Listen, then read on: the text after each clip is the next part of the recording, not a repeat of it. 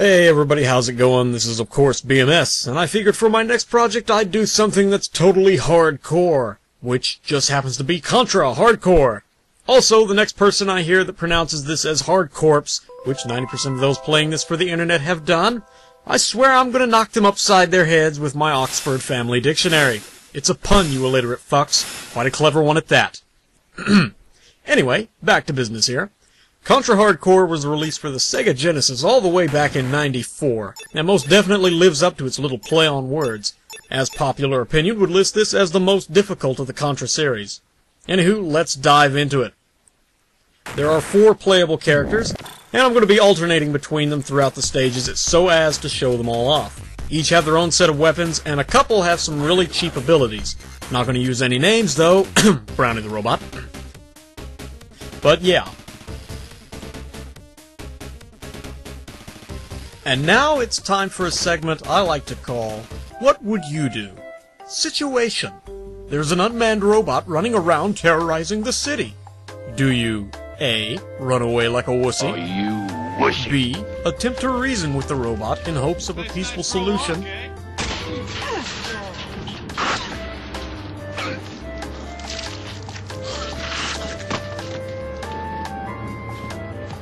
Or C. Jump in your urban assault vehicle, ram through the enemy's front lines, proceed to blow shit up. If you picked C, then you, friend, are ready to join the hardcore. Thanks for playing What Would You Do? Until next time. Okay, back into things here. Let's do this. I'm pumped. Wait a minute. Freeze! You mean to tell me that our little vehicle crashed through a number of enemy infantry, smashed a giant enemy mech, but was stopped by what appears to be a broken-down Volkswagen?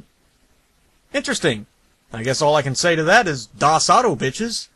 Oh well, best not to dwell on that. Time to carry on.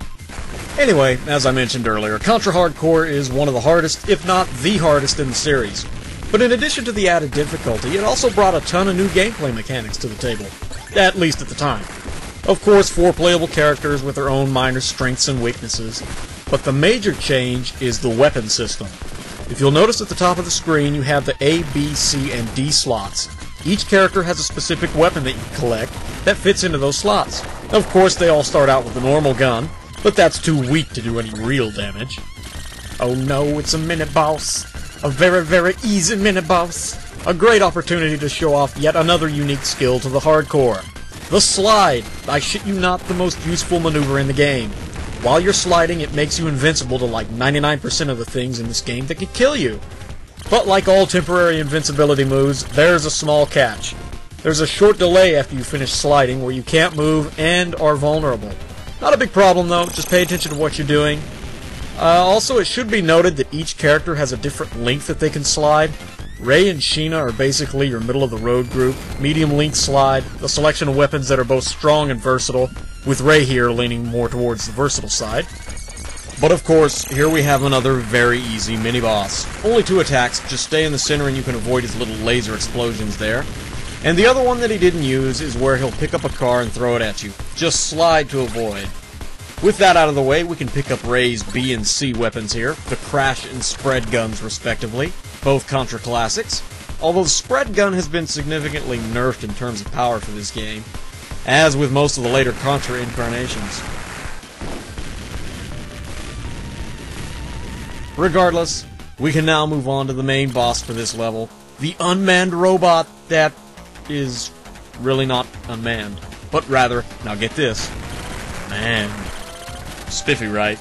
Now this guy has 2 forms. First up, he just jumps around and fires his little gun at you. Easy as hell to avoid, especially if you use the slide.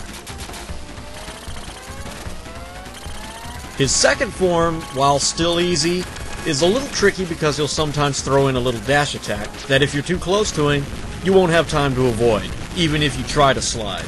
Regardless, he goes down without much of a fight. And there you have it. The invulnerable slide makes quick work out of this robotic wussy. Now back in the day, this was one of the new features that took place in the Contra series. A moderately detailed in-game story. But wait, that's not all. Included in this game was the ability to pick multiple paths, which would affect the outcome of the story. Spiffy, right? Of course it is. But alas, we've reached the end of our road, so let me explain how this is going to work.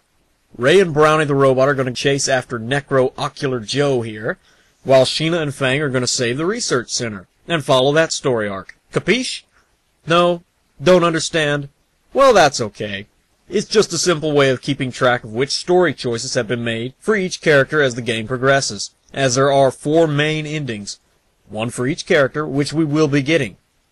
So go ahead and click the little annotation leading to the path you want to take. Or if you're very bored with some time to kill, watch them both. It's all good. Anyway, see you next time for Stage 2A/B and Stage 2C/D. Peace out, people.